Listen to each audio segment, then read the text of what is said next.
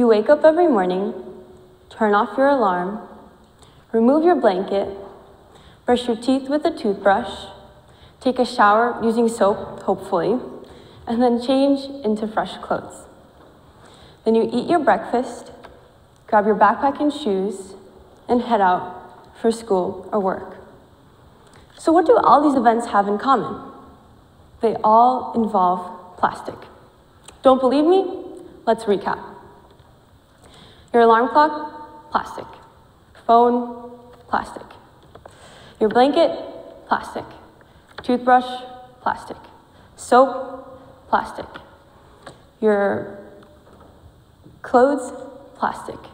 Breakfast, the packaging is plastic. And your backpack and shoes, plastic. Materials that were most widely used during various time periods in history played a large role on the quality of life of the people during them, like iron during the Iron Age or stone during the Stone Age. Today, we are in the plastic age. We are addicted to plastics, whether we like it or not. The harsh reality is that almost every aspect of our lives involves plastics in some way, from the blankets we sleep in to the clothes on our own backs. They all contain plastic. And we have grown so oblivious to our reliance on plastics.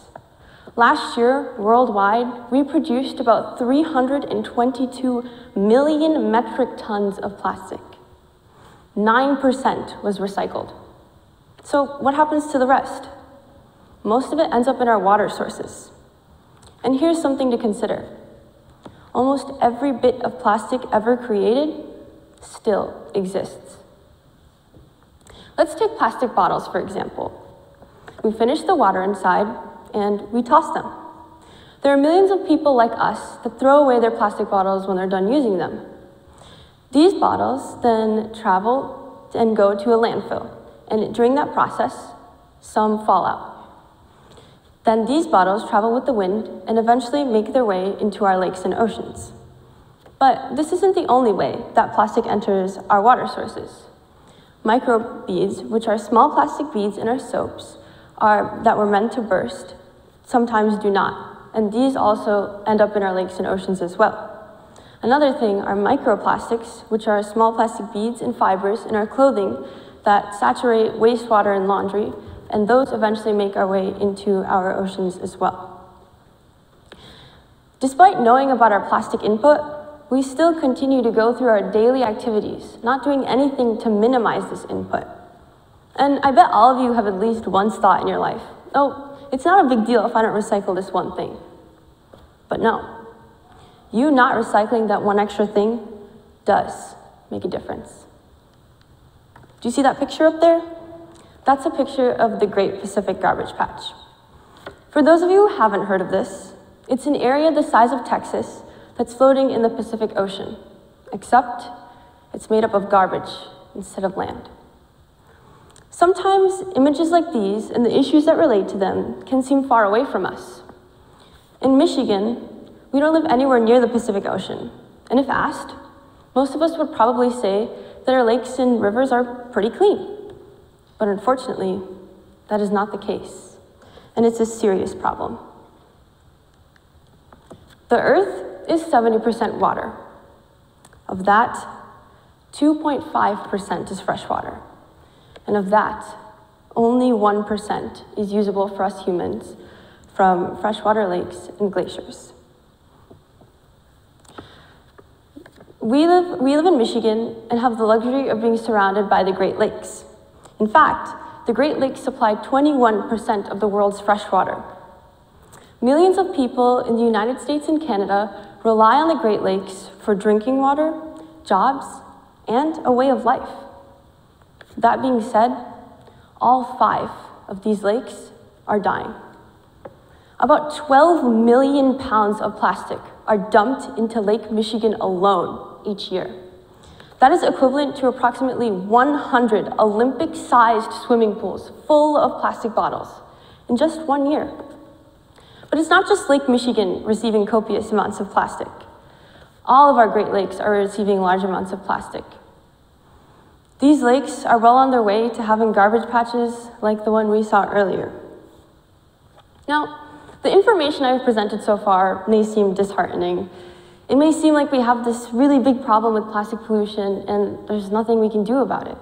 But luckily, there is action that is being taken. Nets and machines are being used to remove the solid plastic from the water and are thereby leaving waters cleaner.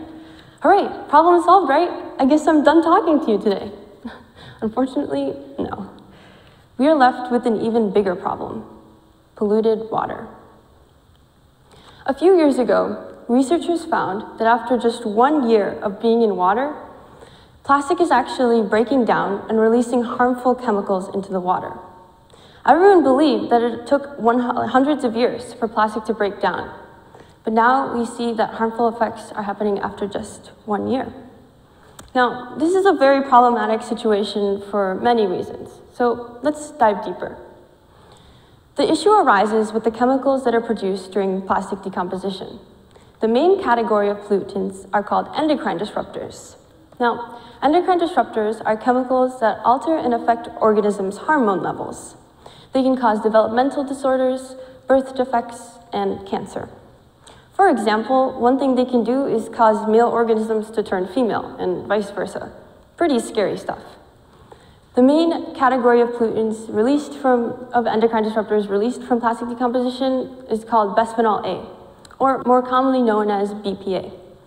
BPA is very harmful, and if consumed in high enough concentrations, can have these harmful effects on us. But the thing is, I am not here today to ramble on about why plastic pollution is bad and why humans are the worst for making this happen. What's done is done, and I firmly believe that we need to focus on solutions. That being said, one solution that is shown to have much promise in this situation are called photocatalysts. Now, photocatalysts are essentially substances that alter the rate of a chemical reaction. So in our case, would make the chemical reaction go faster with the use of UV light, or sunlight. One of the most popular photocatalysts that have shown to have potential are called TiO2, or titanium dioxide. Titanium dioxide is readily available, inexpensive, and chemically and mechanically stable. This means that it won't harm any of the living organisms in the water or the water itself.